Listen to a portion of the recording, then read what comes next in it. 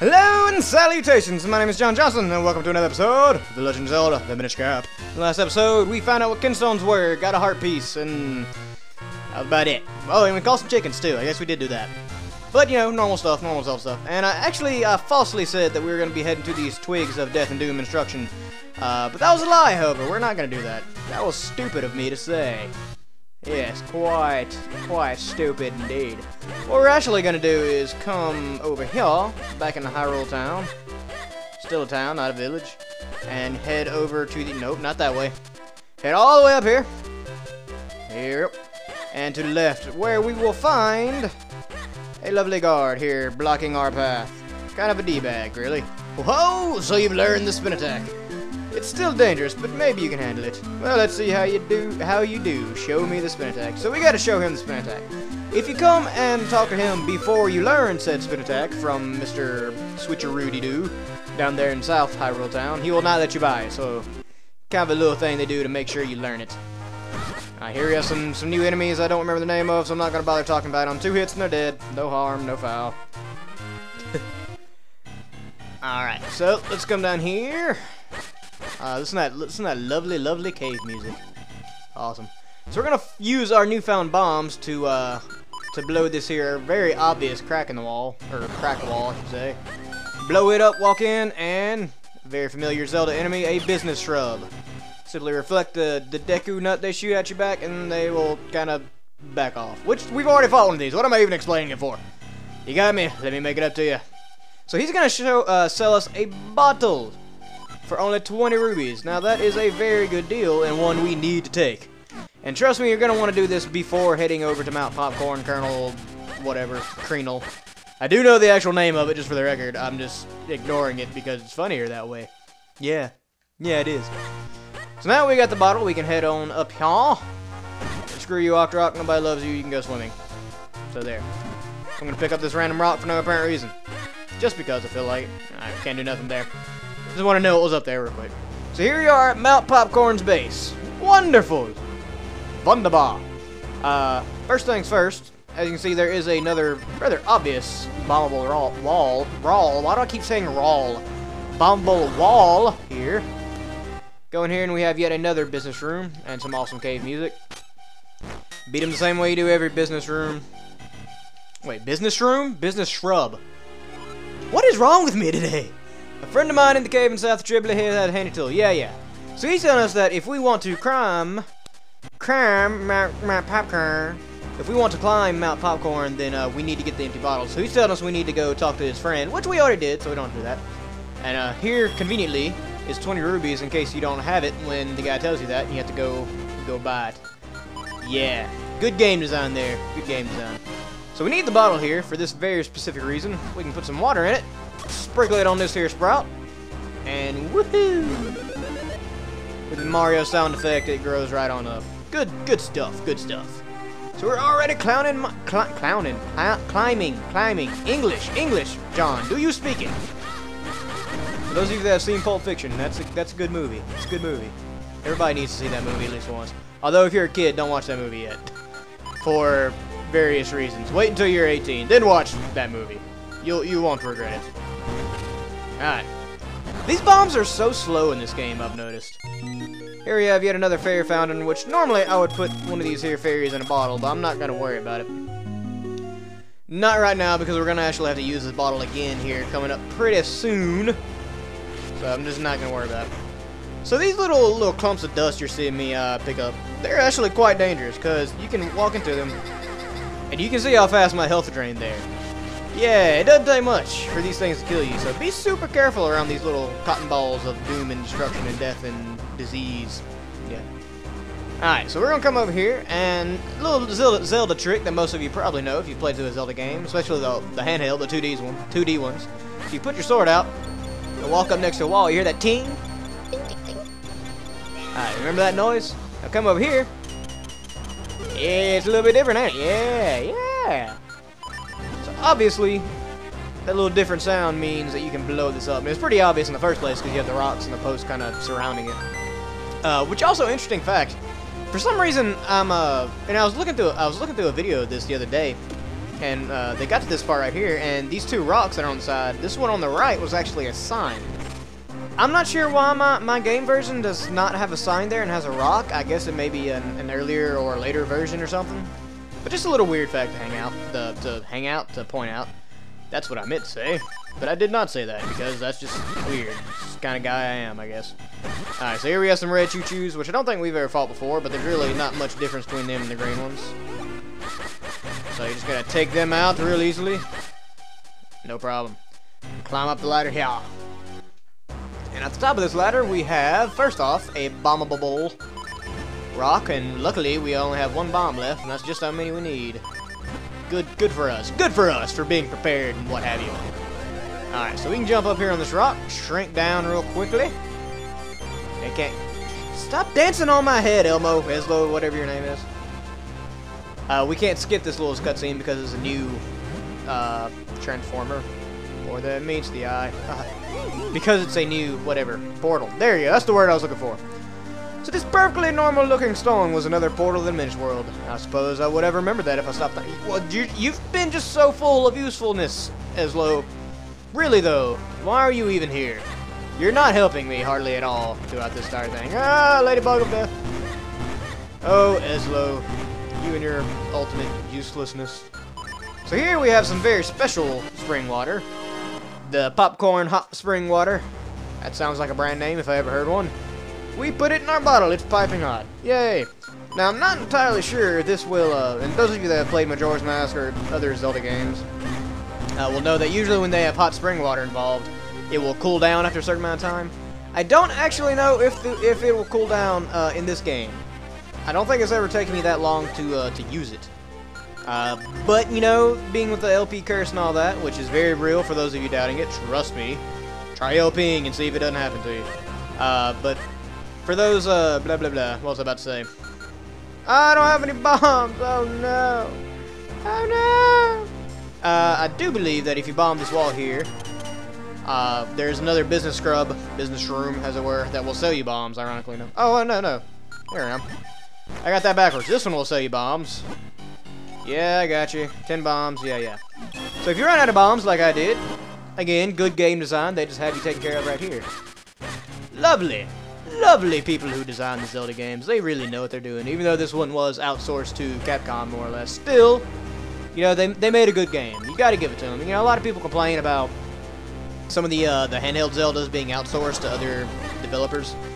But they do a good job when you think about it. They really do. You know, Minish Cap is a really good game. Oh, I almost killed myself there. Minish Cap is a really good game. There are other handheld Zelda games that have been outsourced.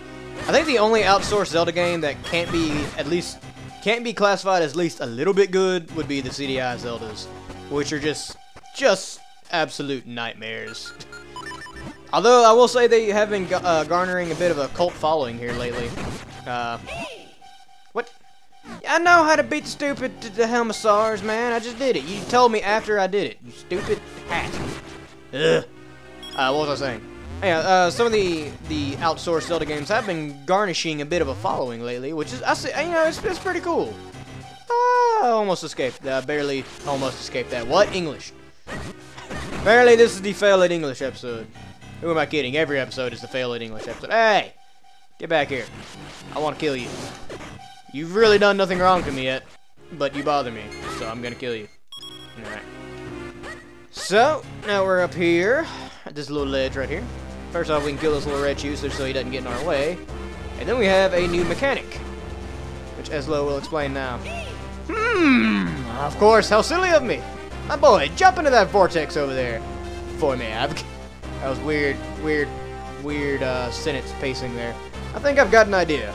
Oh, yay, your ideas are so wonderful, Ezlo. That was actually a pretty good idea there, Ezlo. Appreciate it. So a neat little mechanic there is you can use Ezlo as a parachute and kind of glide onto places that you could not before. It's a cool little thing. We're going to suck these out of the way just so they don't get in my way, because I have a feeling they will. I'm not going to lie, I actually died to these things before, these little cotton balls of death and doom and destruction. And I need to stop saying that, because it's ripping off another LP here. I don't like doing that. Nah. So we're gonna head up here and oh hey look, it's nothing. It's just a blank wall. Geez, I wonder what it could ever be. Yeah. They're pretty obvious with the bombable walls in this game, at least for the most part. I do believe there are one or two that are pretty well hidden, but for the most part, they're pretty easy. Alright, here we got 3 of these little cracked blocks that we can take care of. And we got a blue kinstone. Yay. 50 rubies. Yay. Wait for it. It'll be too hard. Now you have to be glad to monkey your life and drown, Link. Really? That's how you celebrate? By drowning yourself? You need help, man. That's got to be some kind of psychological problem there. Alright, so let's continue on. Going up, going up, going up, going up. Climbing the mountain, that's what we're doing here. Climbing the mountain, popcorn. Haha, the flies are little bitty and I can destroy them. Ooh, and they give me hearts. Yay. Oh, hey. What is that? I'm not acting at this point. I really don't know what this is. I didn't uncover it in my practice file. Huh. Oh, I bet you gotta be small. Okay. So, we're gonna do a little bit of adventuring in this episode, apparently, because I really have no idea what that little cracked hole is. I didn't uncover that earlier. Yeah. Here we got the portal, we can jump in it. And before we fall in that hole, since I don't actually know what's down there, we're going to come over here. And just see what's over here in this little hole. Get out of the way, fly. Shoo, fly, don't bother me. They really are quite bothersome when you think about it. In all honesty. Especially because they're kind of, like, I don't know, their positioning on screen is a little odd. They can be kind of hard to see where they are there. All that for a kinstone piece. That's a kinstone piece. But that's okay, because we need a bunch of those anyways. I mentioned in the last episode, I believe it was the last episode, that I am going to get all the pieces of heart and everything that's... Oh, fall in the hole. Everything that's really important with the kinstone pieces, but I'm probably not going to get every single kinstone piece you can. Mostly because a lot of them come out of grass and other stuff you can cut. And those just aren't necessary, you know? So let's find out what's down this hole. Oh, hey! Here's a little Minish. Water is life for Crenal beans. The blue beans grow when you pour water on them, but the green beans like Crenal hot spring. Ah! So he's explaining now that we got to get the hot spring water. Oh, and he got a red kinstone piece. Awesome! Cool! That was not in the video I watched for this. No, don't go back down. He's cute and everything, but we got we got stuff to do, Link. Come on. So that's cool. So he's just explaining that this green bean here, green bean, that we're about to go pick up to progress. We have to actually have the hot spring water to do this, and not just the normal one. So even though we're really tiny, for some reason we can lift this above our heads like it's nothing. I guess Link like preserves his normal human strength, even though he's the size of a pinhead. I don't know. I don't know what the mental processing behind that is, but either way, we can pick it up and come put it over here. Fall down the hole. And after we do that, come over here. Put ourselves all big again. Wait for it. There we go. That was weird. I don't know why I did that, but whatever. And we'll just take out our spring water, which luckily is still hot. Pour it on there. There we go. And here we are at the actual Mount Popcorn, Mount Crenal. Caramel. Mount Caramel Apple. I'm just going to start naming this mountain after different food items. What do you got to say, son? Crenal Wall, Crenal Mountain. Okay. So we're just kind of getting our bearings here. First thing we're going to do is head over here to the right and explore a little bit. I'm not too worried about all these enemies and all that. They're enemies. You've seen them all before. You know what they do. Except for this stupid red Tektite. Ugh. Going back to my Majora's Mask let's play. Who loves the Tektite? Nobody loves the Tektite. We are running low on bombs once again, but hopefully that problem will be solved fairly soon. Hopefully. Alright, more choo-choos. And chest, no harm, no foul. Go. Ah, choo-choo. Choo-choo, you need to choo-choo your way on out here like a train. Yes, that was stupid, I don't care. Oh wow, we're already up to 15 minutes on this. I was not expecting to go by this fast. This may be kind of a long episode. Oh well, you guys will enjoy it, I'm sure.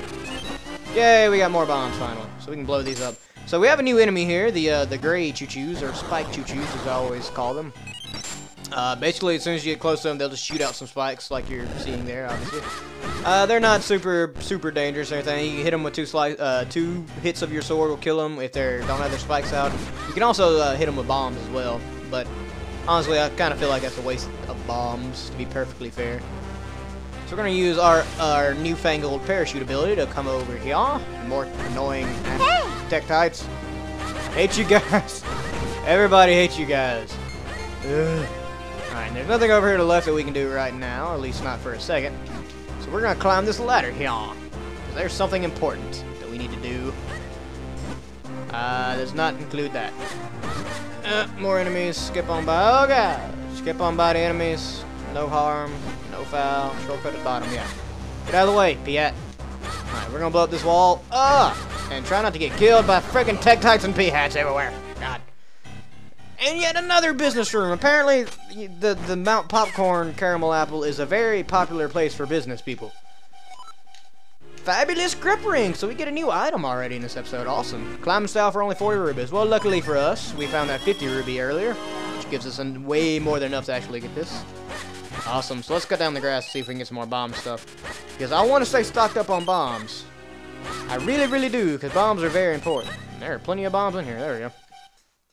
Alright, so now we got that, we can actually head back this way.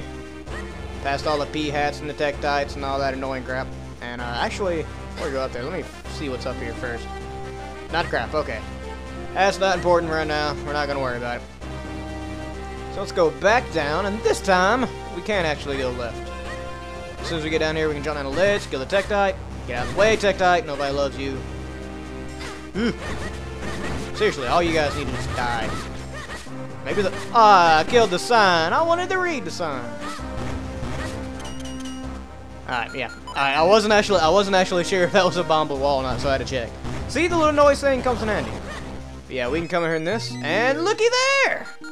Yet another piece of art, and this time we can actually get one of these here fairies.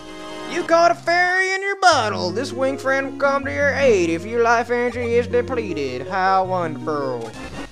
You got a bit of hide, and you're not too glad that one might get your love in. Yeah. Those things are just okay. Every time I get a heart piece, my goal is just to get weirder and weirder with how I say it, just so you guys know what you're in store for. So now that we got the grip ring, we can actually climb these little rock walls. I don't know why I keep saying wall. It's not my natural accent. I have no idea why I do that. I'm only doing it while I'm recording for some reason. It's weird. I am a weird individual, as you all are probably sure aware. No bomb throwing. Oh, jeez, I wonder what that means we're supposed to do. I'm just gonna put a bomb right here and walk away. Nah. Don't expect anything to happen. Oh, look, a bombable secret. Who saw that one coming? Okay, so here we got a nice little callback to A Link to the Past. Mostly A Link to the Past, anyways. It has been in other games, I do believe. But basically, you throw an item in here, in this case, bombs. And a beautiful, beautiful fairy will pop out. Look at it. The fairies in this game really are quite gorgeous looking. Look at it. Even for a sprite, that's pretty good looking. Welcome to the Adventure Spring. Okay. Did you throw the golden bomb into the spring or the silver bomb? Well, both of those things sound pretty good, and I'd like to have both of them back, but I'm an honest person, you know? I gotta go with neither on this one. It was just a regular bomb, lady. You are honest. Well, thank you. I try. I am the hero, after all. I must reward such an honest adventurer with some of my power. Oh, thank you. You got a big bomb bag. Now you can carry them. Okay. It's awesome that you gave me the big bomb bag and all that, and your farewell and your crest and all blah, blah. I don't really see how a bigger bomb bag can be considered a power. You know, power kind of gives way to the thought of, like, you know, shooting laser beams out of your eyes or having instant healing, controlling weather. That kind of thing seems like a power. Having an item does not necessarily seem like a power. You know what I mean? I think your definition there may be a little messed up, lady. But you did help me out and you gave me bigger bomb bags, so I'm not gonna fault you for it. Nah, I feel like being nice to you. Cause why not? Oh god. Alright, those things are really annoying. And here we have another new enemy, kind of. It's a blue Tektite. We're not actually gonna head down there because there's nothing we can do there yet. Blue Tektites are just a little bit stronger than the normal ones. That's the only difference there. Nothing major. So what we're gonna do here is flip our crest across here, and all of a sudden it starts raining. and the music changes to that awesome classic Zelda music. I feel like I'm playing A Link to the Past. I love it. I really like. Okay. For those of you, well, what do you want, Elmo? These raindrops kind of like, yeah, okay. So this part's a little, it looks a lot more dangerous than it actually is. Honestly, the boulders falling in the cliff when you're climbing it is a lot more dangerous than this is. Pretty easy to dodge. What I was saying is, for those of you that know me, or for those of you that, even those of you that don't really know me that well, or have watched me that much, probably already know that Legend of Zelda is one of my favorite series in video game history. And a big part of that is actually the music. I am a musician and have been for years. And okay, ooh, I almost screwed that up. And The Legend of Zelda was a major influence on me musically. I was actually going to college as a music major for composition, and a lot of people noted how a lot of my music actually sounded like video game music, more specifically Zelda music. Which, you know, some people would take as an insult, but personally, I enjoyed the hell out of it. I love that people thought my music sounded like Zelda music. That was just the biggest compliment you could possibly give me at that time. Or really any time. Because Koji Kondo specifically was a massive influence on me musically. And not even just musically, just life-wise, and always has been. The music of Zelda has been a stand-there companion my entire life, and definitely something I identify with out of the series compared to anything else. But yeah, enough of that. So here we got some more Helmsars, but they're pretty easily displaced with our super awesome Gust Jar. Get out of the way. Get out of the way. Get out of the way. Jeez, okay. Those things can be really annoying if you don't take them out, so I highly suggest doing it. And here we have some more block puzzles that look a whole lot more complicated than they actually are. Now, I will say, this one actually tricked me up a little bit here, because I'd get all the way to the end, realize there's not much I can do except for that. You know, what the crap? What do I do now? And this actually got me in my practice file as well, because I didn't remember. But actually, you have to come over here, push that one like that, and did I screw up? I totally think I screwed up. I did, didn't I? Oh no. Oh no. Oh no, I didn't. Okay. So yeah, you have to push that one over there to the right down, which actually is pretty little clever trick there, Nintendo. You actually got me pretty good with that. Not gonna lie. Not gonna lie. I'm sure a lot of other people have fallen for it too. Alright, so we can go over here. Forget the P-hats, because who cares? They're just P-hats. I don't worry about them. You shouldn't either. Ooh, this episode is gonna be long. Oh well. Oh well, said me. Alright, and yet another little clever thing here Nintendo does. You have to actually move these pots before you can come over here, because if you fling yourself off the shroom, if you shroom fling yourself, as it were, even if you go way above the pots, not the pipes, you will still fall down in the pit because of the pipes. So, you know, nice little trick there, Nintendo. You're getting clever. I don't know if I like it, but you're getting clever. Nah, I'm just kidding. I do like it. I love clever game mechanics like that. Alright, and swell little use of our sword there. Takes both of those red shoes out. Alright, so we can come up here and yet more block pushing. There's going to be a whole heck of a lot of that. But we can push these out of the way. And in both of these, there are some bombs. We need both of those because there's a switch over here that we need the bombs for. The bombs! Yes, the bombs! The lovely bombs. Hit the switch, bridge goes out. No harm, no foul. I really, don't even mean to say that when I say it anymore. I don't know if that's meant to become a catchphrase of mine or not, but I feel like it has. Which reminds me, actually, somebody pointed out in the comments in the last episode that Nintendo Capri Sun actually said something about salutations at the end of his last video. I think it was Pokemon Sapphire. I think it was episode 25 or something like that. I actually got another message, not from the same person that commented, but I got a message asking if that was an intentional reference to me. I kind of doubt it. You know, I don't think I'm popular enough for, you know, Nintendo Capri Sun. He did actually comment on one of my videos a while back, which was awesome. You know, I can't tell you how awesome that made me feel.